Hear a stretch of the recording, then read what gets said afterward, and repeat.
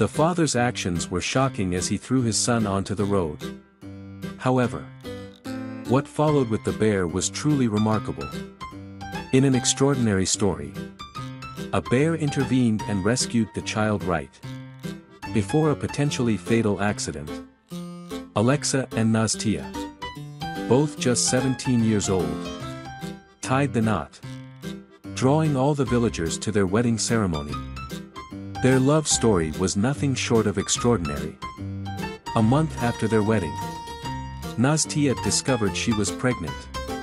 The couple was overjoyed and began preparing for the arrival of their first child. They set up a small room, equipped it with a wardrobe and a crib, and bought clothes and toys to welcome their little one. Their plans extended beyond one child, as is customary in their village, where families typically have many children. When it was time for Nastia to give birth, Alex called his friend for a ride to the hospital. Unfortunately, his friend's car had broken down. This left Alex in a state of panic, and he immediately called for an ambulance. However, the ambulance arrived quite late, and Nastia's condition deteriorated, while her husband comforted her. Once the ambulance finally arrived, Nastia was rushed to the maternity ward. After a while, a nurse approached Alex and informed him that Nastia couldn't give birth naturally and required surgery, which heightened his anxiety. 5 hours after the operation, the doctor emerged with a solemn expression and conveyed the heartbreaking news that Nastia had passed away during the procedure. Miraculously, their baby survived.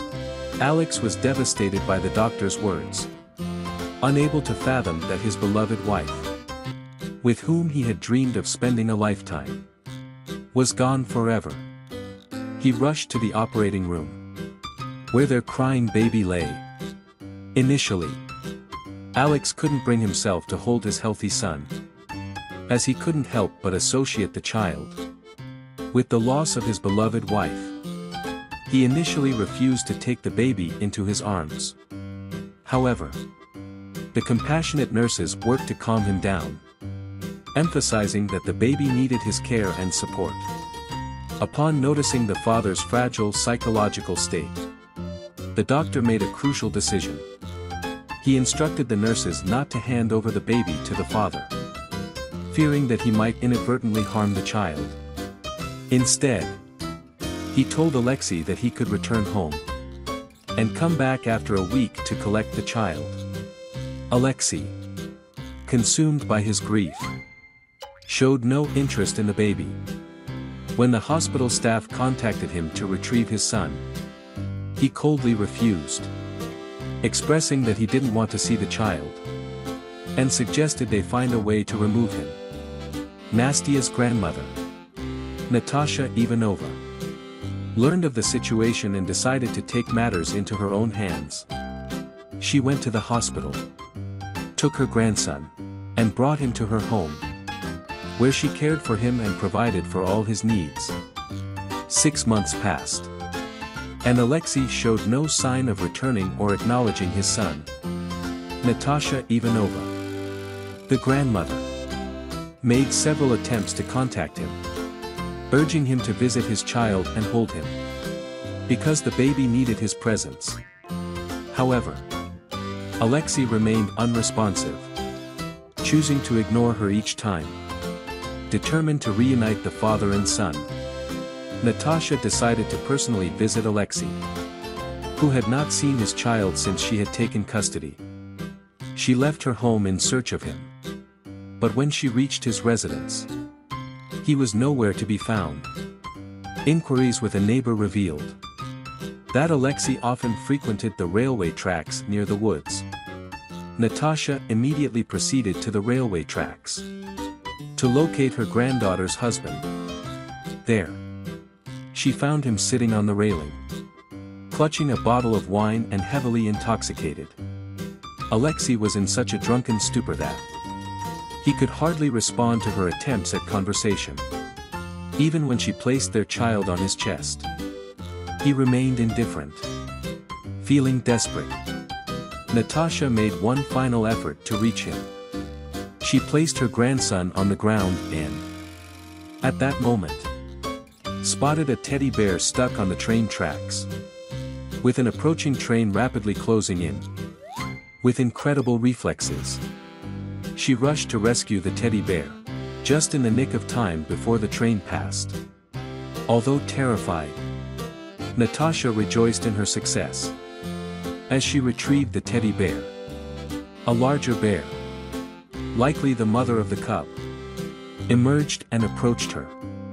Natasha abandoned the little bear, swiftly picked up her grandson, and hurried away from the area.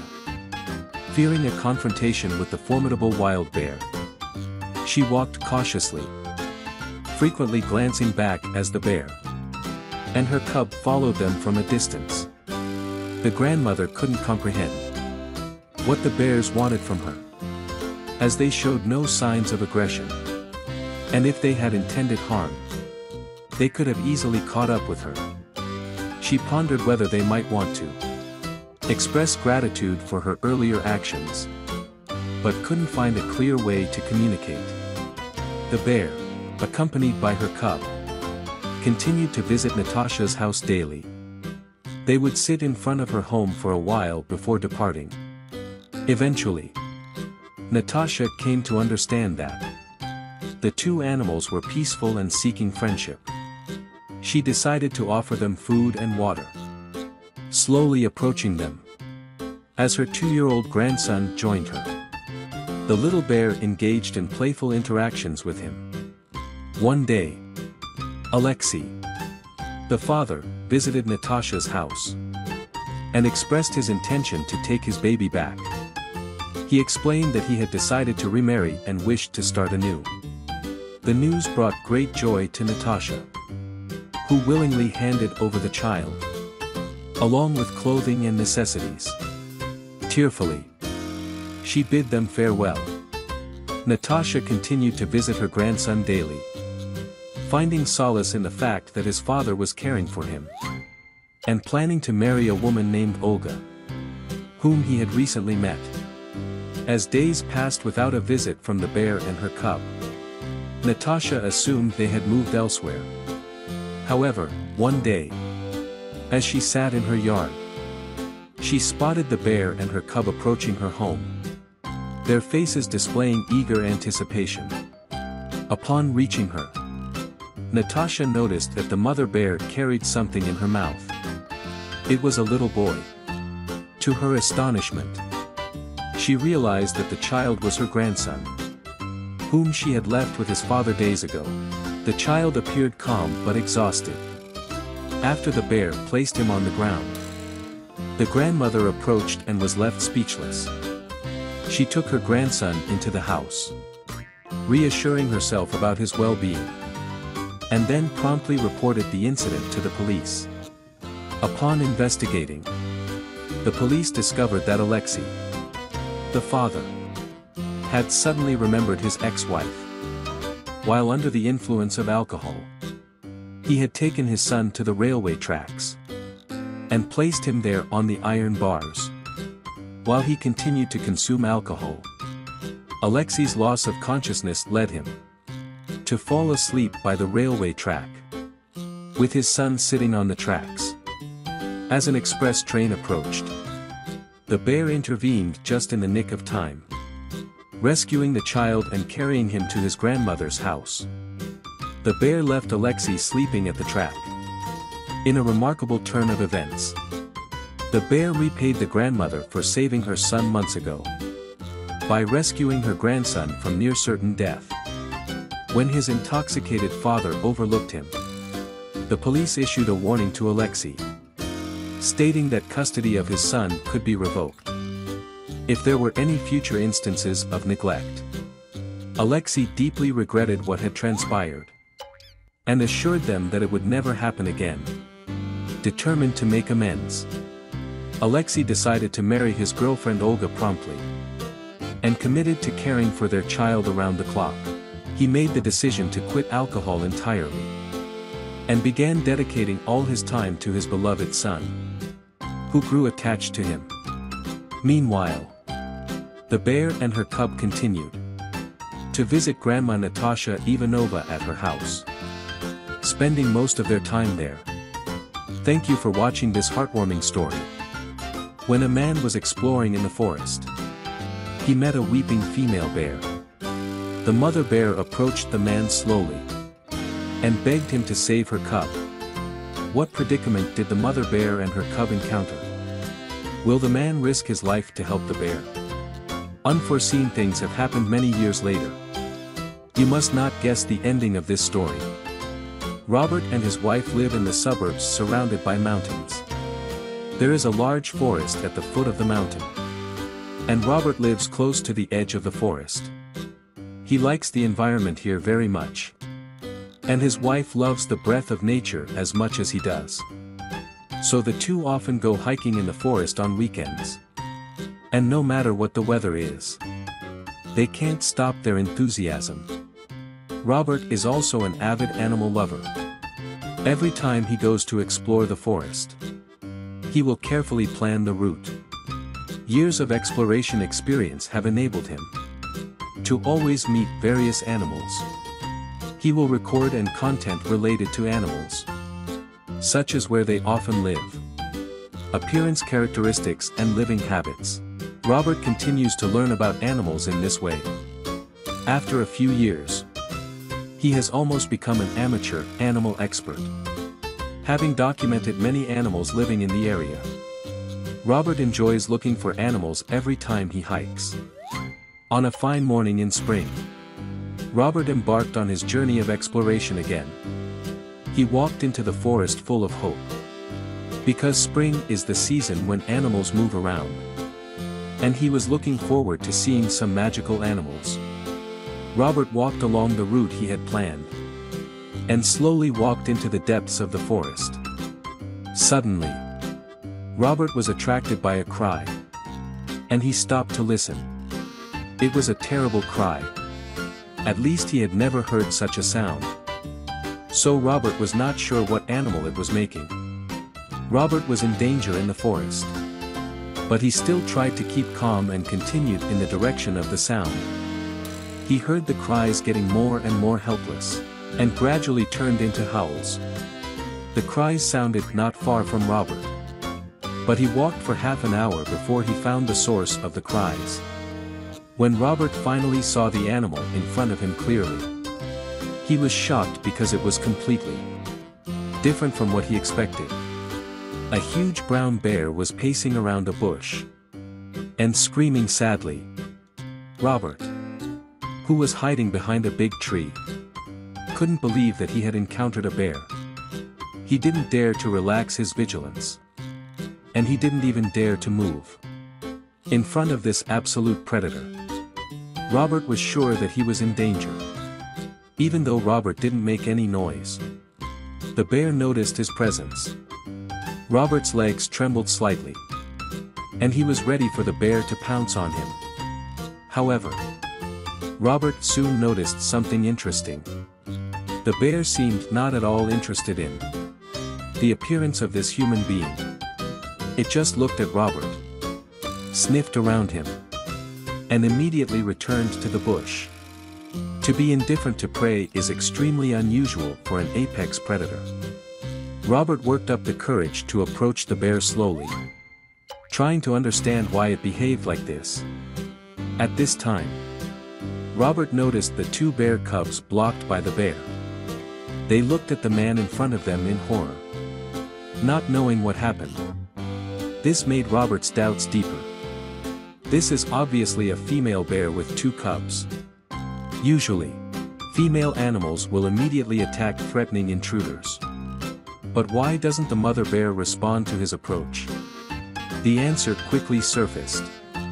And after walking around and getting closer to the she-bear who never stopped crying, Robert finally found it. Behind the huge body of the female bear, a large pit can be seen.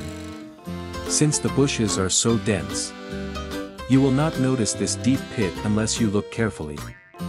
Robert had a vague guess in his mind. But he needed to get closer to be sure. He made the bravest decision in his life. He slowly crawled towards the female bear, trying to make himself appear as non-threatening. The mother bear acquiesced to Robert's approach. When he looked down from the top of the pit, he discovered the secret of the mother bear. Under the steep and bottomless pit, there was a little bear cub. It turned out that this was the reason why the mother bear kept crying. And her tolerance to Robert was also because she was always worried about her child. Robert didn't know how long the cub had been down there. It lay almost motionless. And the mother bear's desperate cries seemed to confirm the cub's danger. What Robert was going to do next was driving him crazy. But he still made up his mind to save the baby bear. And he silently prayed in his heart that the mother bear would understand what he was doing. Robert acted immediately.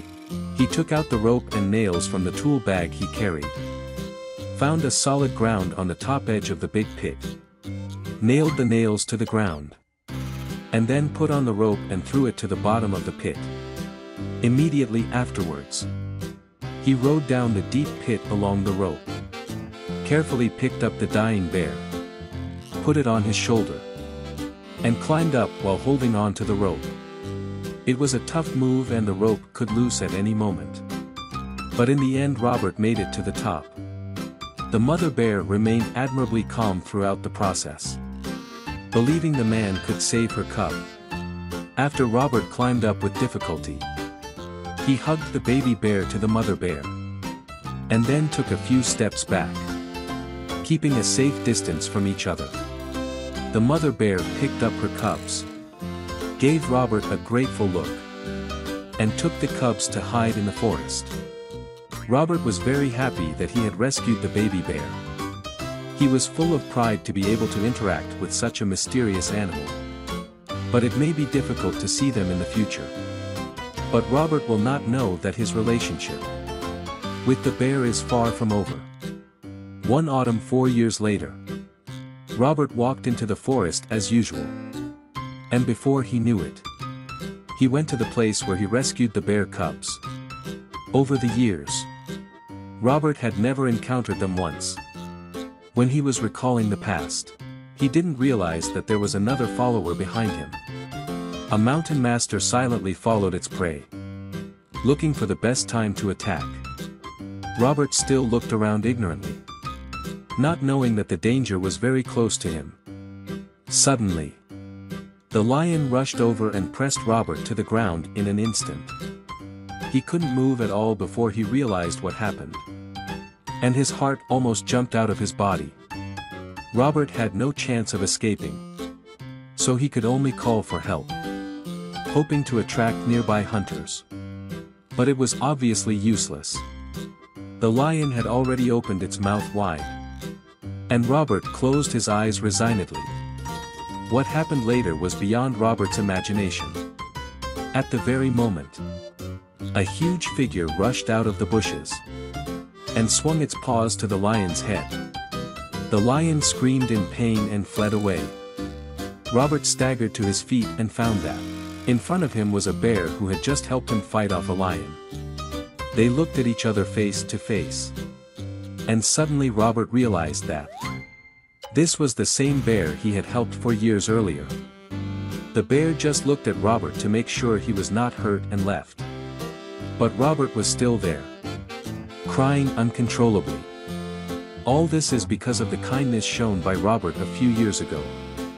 The mother bear remembered it in her heart, and returned this gratitude to him when the savior was in danger many years later. Do you have a different understanding of bears? In fact, animals in the world are very kind.